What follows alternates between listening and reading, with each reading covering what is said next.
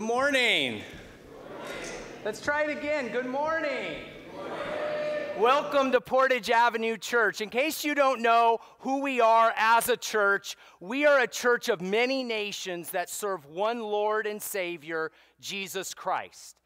And I know a lot of you can say amen to that. Amen? Okay. But in practicality, that is a challenge, isn't it? Like, I remember when we really prayed about this as a church quite a while ago, that we were going to go in this trajectory, that we wanted to reach the nations. And I remember visiting one of our senior shut-ins, and they said to me, quote, "Pastor Jedediah, how are you going to get anything done in the church if it's all this diverse group?" And I said, well, it's not going to be easy. It's not going to be easy. But time and time again, I see in Scripture that Jesus commands us to go out to the nations. I see time and time again the picture of God's kingdom. Thy kingdom come on earth as it is in heaven. It's every nation, every tribe, every language worshiping the Lamb that was slain. And I said, well, it's not going to be easy. It's the hard road, but it's what the Lord has called us to. And we all said in agreement at that meeting, amen. Amen? The Lord doesn't ask us to take the easy route. And to be honest, when you are actually following God's will, you will find far more obstacle because you are infiltrating the enemy's territory. And the enemy doesn't want this to become a reality. Portage Avenue to embody God's kingdom on earth as it is in heaven. And the reason I tell you this today is because last week we had a congregational meeting. And we had a few different ideas, didn't we? We had some disagreements, didn't we?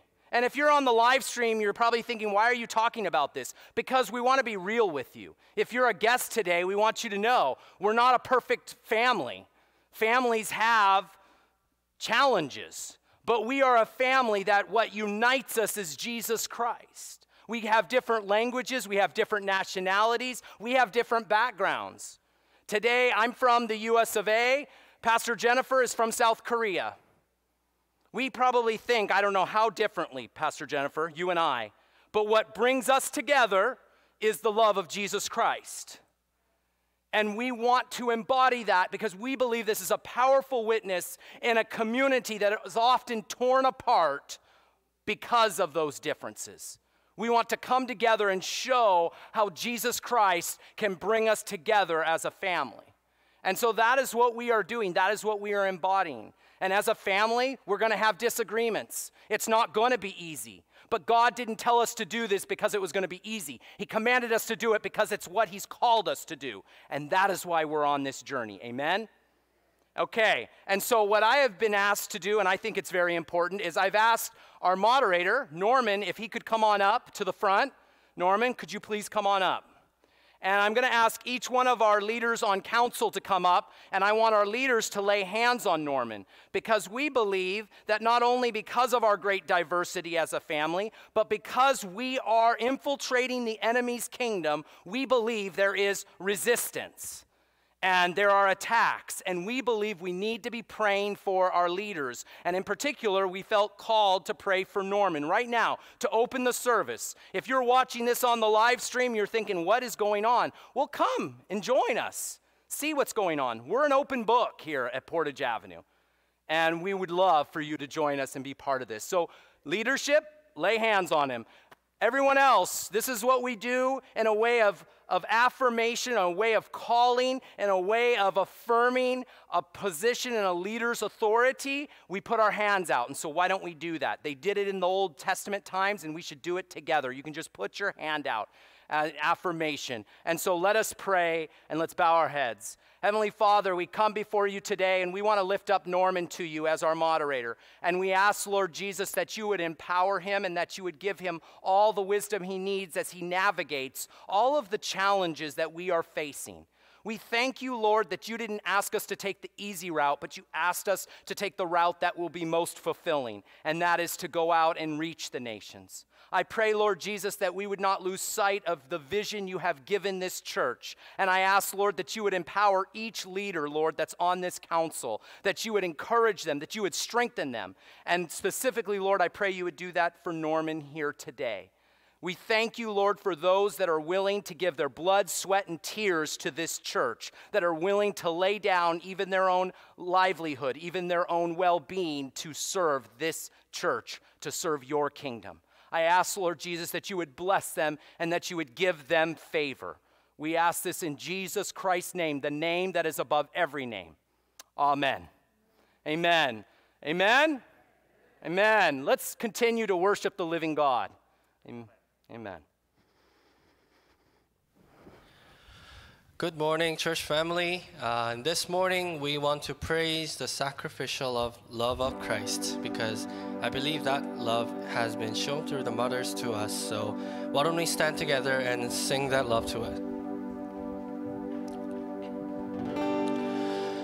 How marvelous, how wonderful, and my song shall ever be. How marvelous, how wonderful is my Savior's love for me. I stand amazed in the presence of Jesus the Nazarene, and wonder how he could love me, a sinner condemned unclean. For me it was in the garden, he prayed, not my will but thine. He had no tears for his own griefs, but sweat drops of blood for mine. How marvelous, how wonderful, and my song shall ever be. How marvelous, how wonderful is my Savior's love for me. In pity, angels beheld him and came from the world of light to comfort him in the sorrows he bore for my soul that night. How marvelous, how wonderful, and my song shall ever be. How marvelous, how wonderful is my Savior's love for me. He took my sins and my sorrows, he made them his very own. He bore the burden to Calvary and suffered and died alone. How marvelous, how wonderful, and my song shall ever be. How marvelous, how wonderful is my Savior's love for me. When with the ransomed in glory his face I at last shall see, 'twill be my joy through the ages to sing of his love for me. How marvelous, how wonderful, and my song shall ever be. How marvelous, how wonderful is my Savior's love for me. How marvelous, how wonderful, and my song shall ever be. How marvelous, how wonderful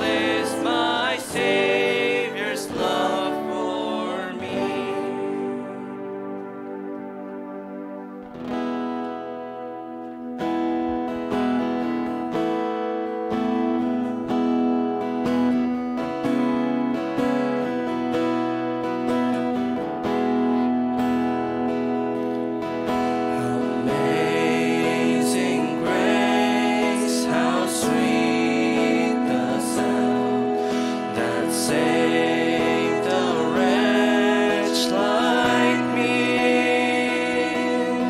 I once was lost, but now I'm found. Was blind, but now I see.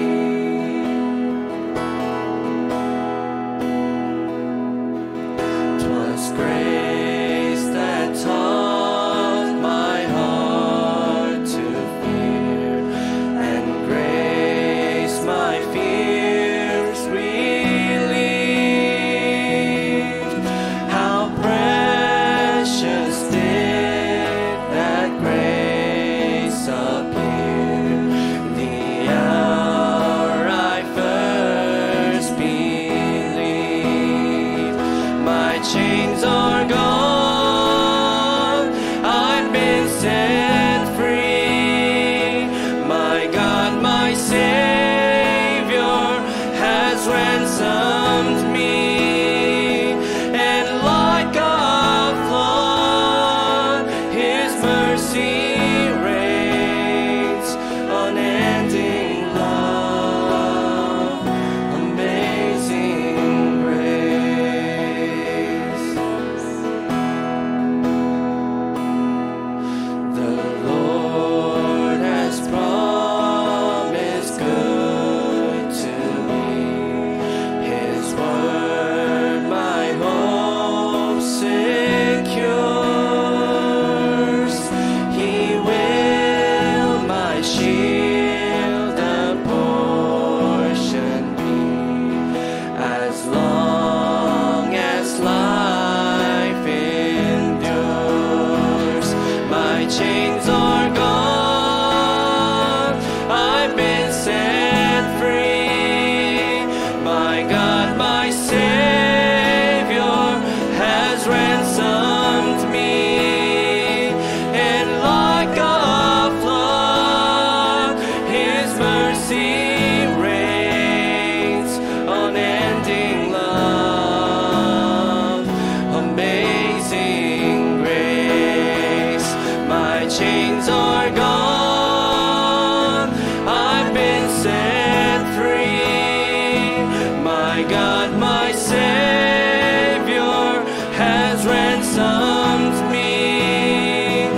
And like a flood, His mercy reigns, unending love, amazing grace. Through many dangers, toils, and snares, I have already come. His grace that's brought me safe this far, and grace will lead me home, and grace will lead me home, and grace will lead me home.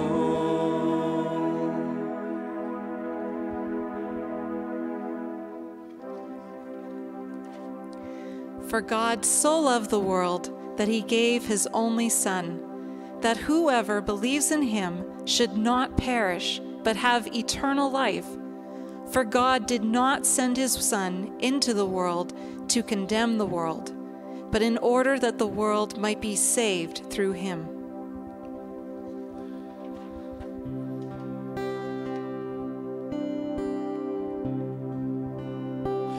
The love of God is greater far than tongue or pen can ever tell. It goes beyond the highest star and reaches to the lowest hell.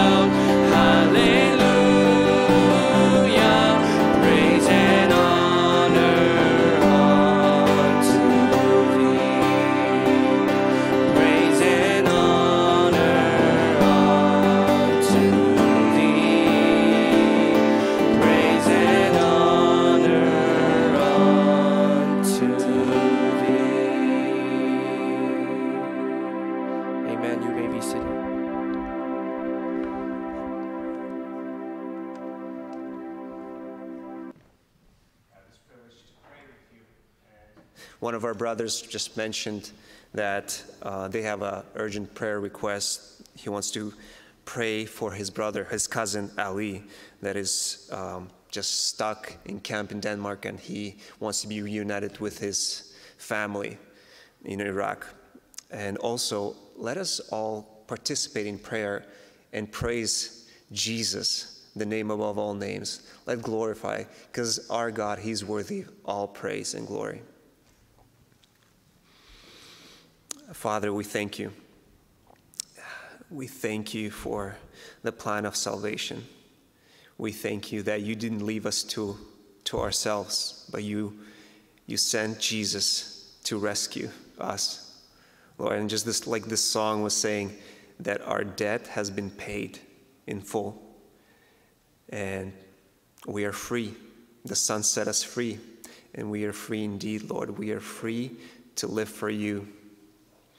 Before we were in bondage, Lord, but through Jesus, we have been set free. And we want to praise you, we want to glorify you, Lord. And just help us that it's not going to be just on Sunday. Lord, throughout the week, let us take time to praise you through prayer, through worship, through song, in our cars, at homes, anywhere, Lord. Let the song of our hearts be pleasing to you. Father, I pray that, also not just our words, but let our actions, let our lives speak louder than our songs. We owe everything to you, Lord. You have bought us with a high price, the blood of Jesus Christ, and we don't belong to ourselves, we belong to you. And help us to see that through everyday life. When we have conversations, when we are trying to make decisions, Lord, help us to lean onto you and ask you for guidance. Holy Spirit, I ask you that you would speak to us, each of us, how we shall live. Lord, give us an eternal perspective.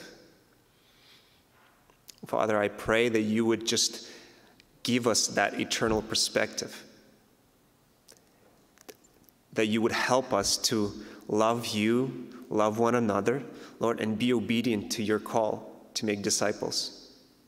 Lord, as Jed said, that we are called to make disciples of all nations. Each and every church, Lord, each one of us, we are the church. I pray that we would take that seriously, that we would not be a ground that is rocky. When we receive and if persecution comes or people discriminate against us or look down upon us, that we would not shy away, but we would be bold to proclaim the good news.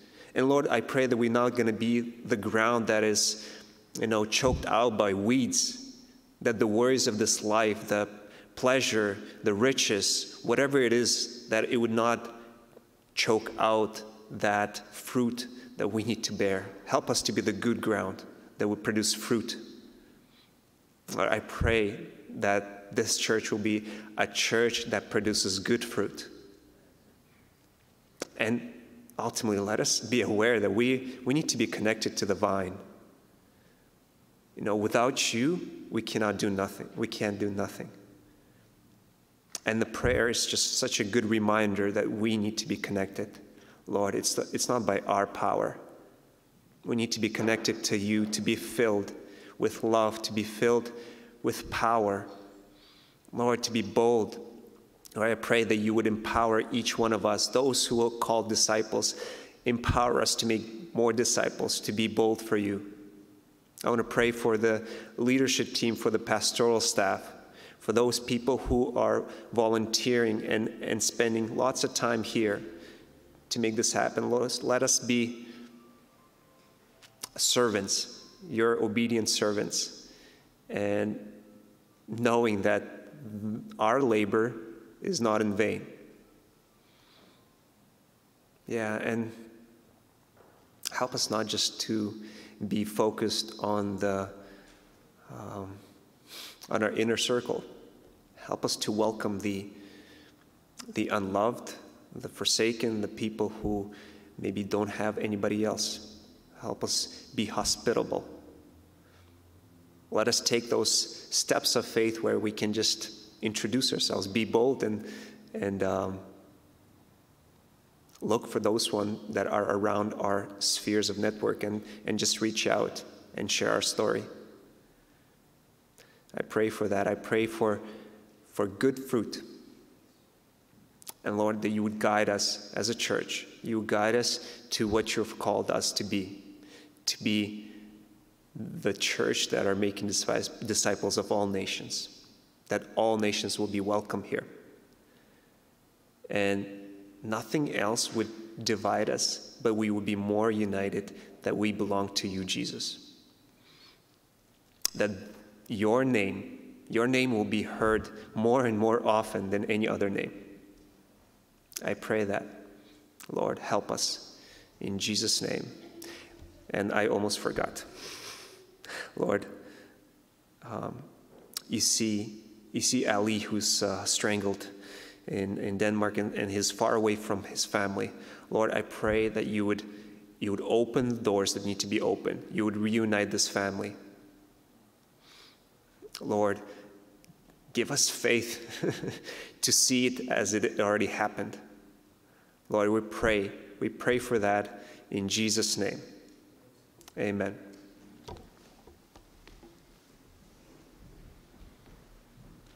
In case one of our church family members, Omar Rahimi, you know Omar and Gala, this is their cousin, and we are sponsoring Ali, is that correct? I'm looking to Norman and John. Thank you, please. And we know that there's a lot of circumstances around it, tenuous circumstances. If you want to know more details, Norman, could you stand up? John Wheeler, could you stand up? No, this is important because you guys need to see who you can talk to get more details about this. He has asked his church family, thank you, Norman, he has asked his church family to be praying specifically for this circumstance. And I said we would do that today. Amen? Now, Jesus Christ tells us that we need to be in the light, we need to be transparent, we need to be honest with each other, so here it is. I am not a mother. But we have a pastor on staff who is a mother. So hallelujah, come on up. Pastor Jennifer, you're going to give the word today.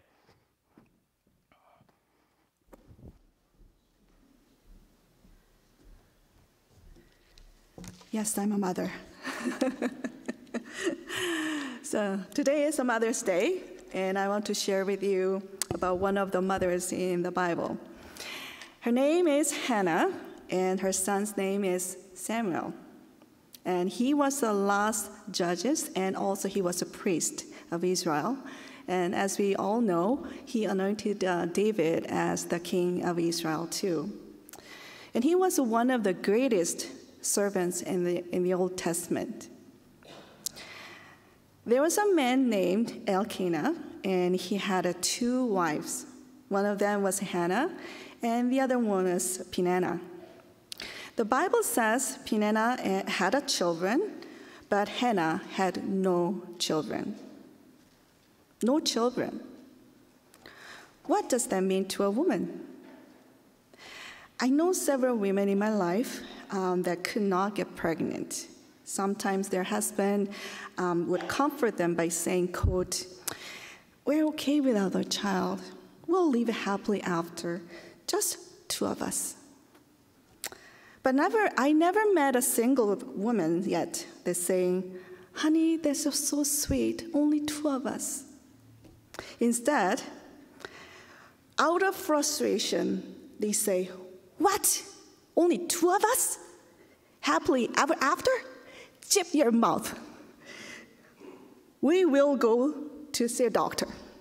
I want my baby." That happened quite often. I witnessed that.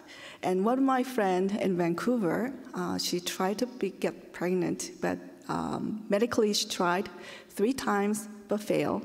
So she decided to go to Korea, and finally she got pregnant. But I witnessed her in Vancouver. She injected herself with a long needle to her belly, I don't know, every day or a couple of days, but it looked so painful.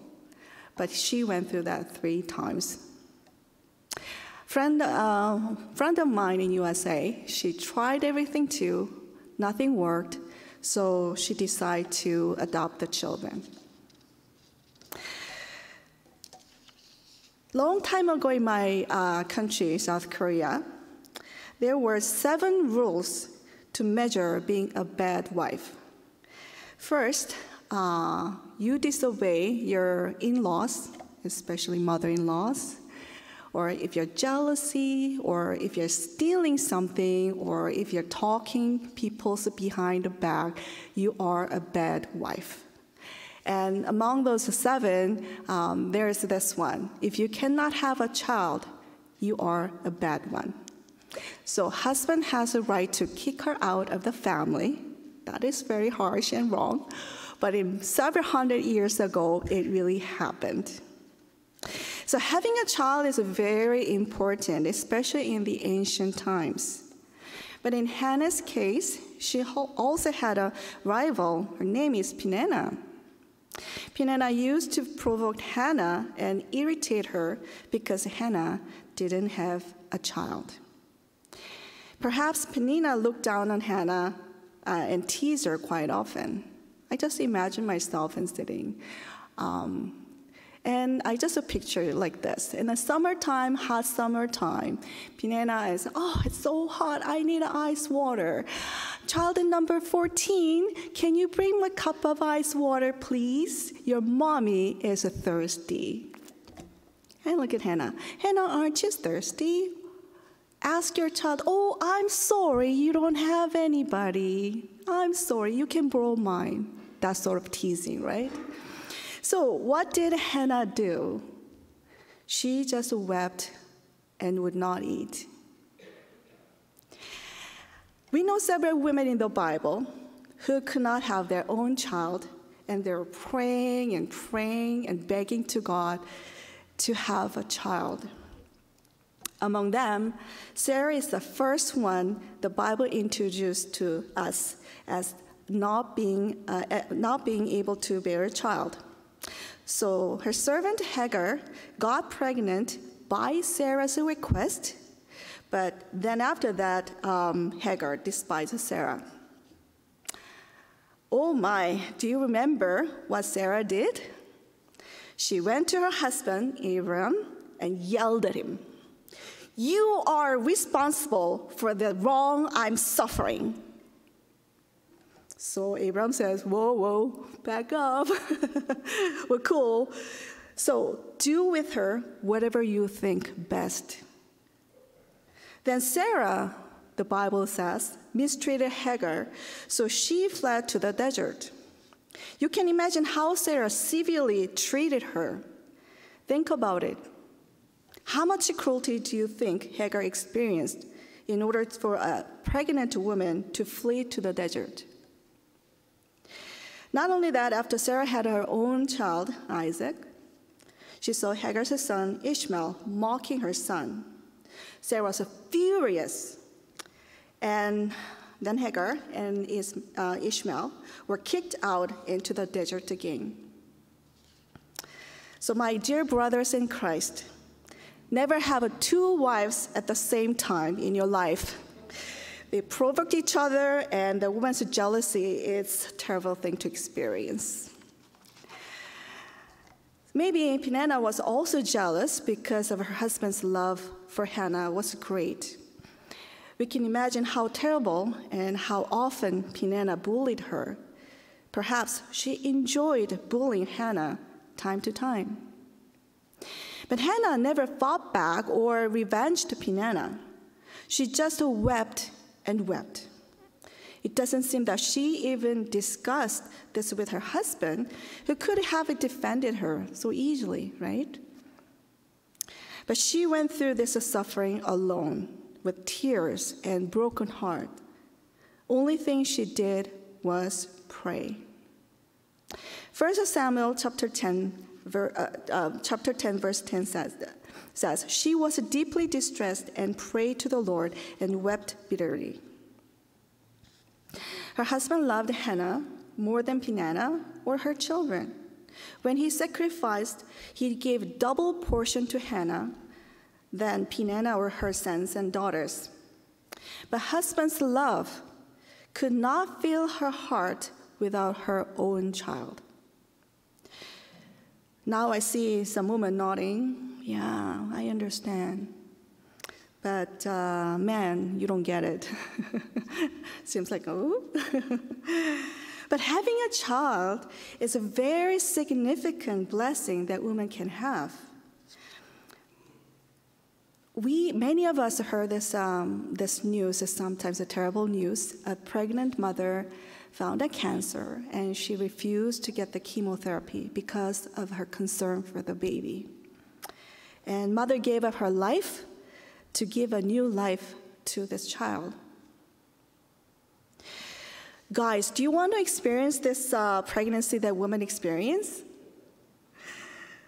New life starts from within your body, and this new life, the movement you can feel inside of you, it's quite fascinating. But I believe men cannot even handle morning sickness. I'm sorry. When Hannah went to the temple of the Lord to pray with tears, there was a priest named Eli. He was sitting on the seat beside the doorpost of the temple of the Lord. I do not remember any sitting priest in the Bible.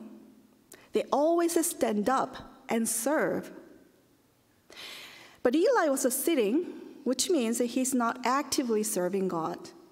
No wonder he couldn't identify whether Hannah was praying or she was drunk.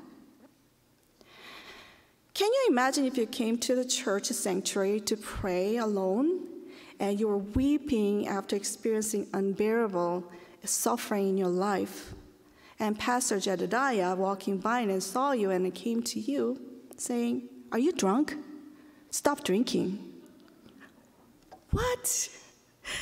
But Hannah didn't say, "What are you talking about? Are you really priest? Can't you see I'm praying? How dare you?" But when Eli said to her, Eli said, "Must you come here drunk? Throw away your wine." Hannah answered, "No, my Lord." She still respected Eli as the priest who was appointed by God. Because of God, she did not despise him. With her respect, she said, "No, my Lord, I am a woman troubled in spirit.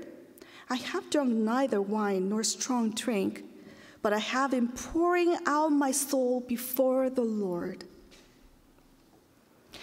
After her sincere answer, Eli answered, "Go in peace, and the God of Israel grant your petition that you have made to him." You know what? Because this Eli's answer, Hannah went her way, ate, and she was no longer sad. But can you trust Eli's word?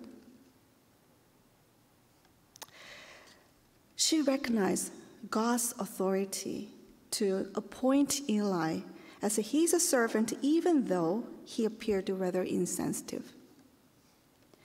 Not only that, later she brought her only child, Samuel, to Eli.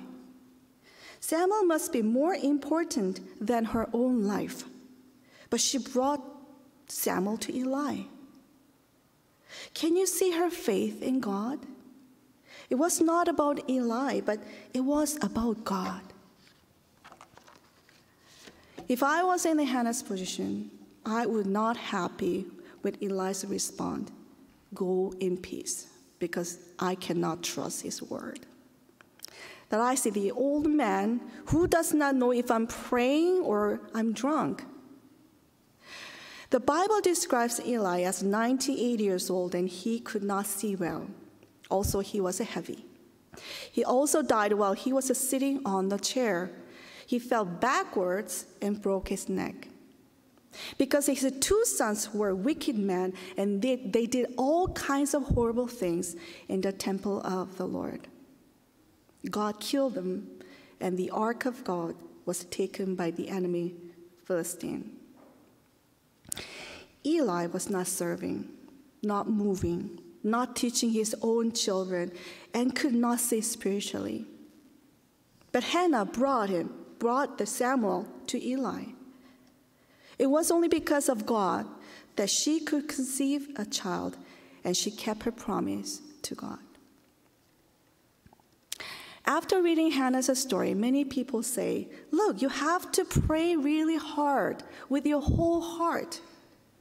Then God can do something miraculous thing to you. Nothing wrong with that. But today I want you to see where Hannah met God. And I want to go deeper here. When Hannah was sad and wept, it was the day when the judges ruled. We know how the book of Judges finished. In those days, there was no king in Israel. Everyone did what was right in his own eyes. After Judges, we find Ruth's story, which was happening in the Judges' day. And right after, we are faced with Hannah's story. Hannah poured out her soul before the Lord and wept because she did not have a child. Then she met God, who was also mourning his own children of Israel and their disobedience. Hannah was in her deepest sorrow, and so was God. No one followed God in those days. There's no one to deliver his message. There's only Eli and 2 wicked sons. We have a Grief We Share support ministry here at Portage Avenue, and anyone who lost their loved one can come and share. And time to time, again and again, all the participants, they say they find healing because people in the group, they know what I'm going through. The group knows the grief because they're all in it together. When Hannah brought her broken heart, she met God, whose heart was also broken because no one belonged to him. 1 Samuel chapter 1, verse 10 to 11. She was deeply distressed and prayed to the Lord and wept bitterly. And she vowed a vow and said, O Lord of hosts, if you will indeed look on the affliction of your servant and remember me and not forget your servant, but will give you your servant a son, then I will give him to the Lord all the days of his life, and no razor shall touch his head.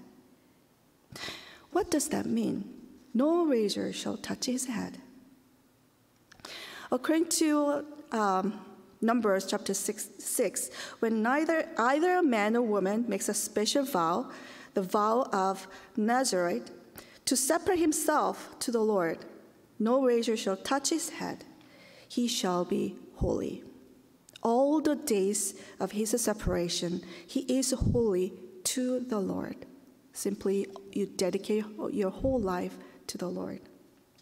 So she made this vow to God. God, if you give me a son, I'll give my son to you. Take him. He will be yours. He will serve you. He will listen to you. He will obey you. He will follow you. He will be with you. You will not be alone like I was alone. Hannah had a great need in her life, a son. Now she shared God's heart. And she made a promise to God that she will give the child to God. Her baby will not be hers, but he will be for God. My beloved sisters and brothers, we all go through hardships in our life. Bring your broken heart to God and meet God there. Hannah brought her own difficulties to the Lord, and she realized that God was experiencing the same difficulty like her.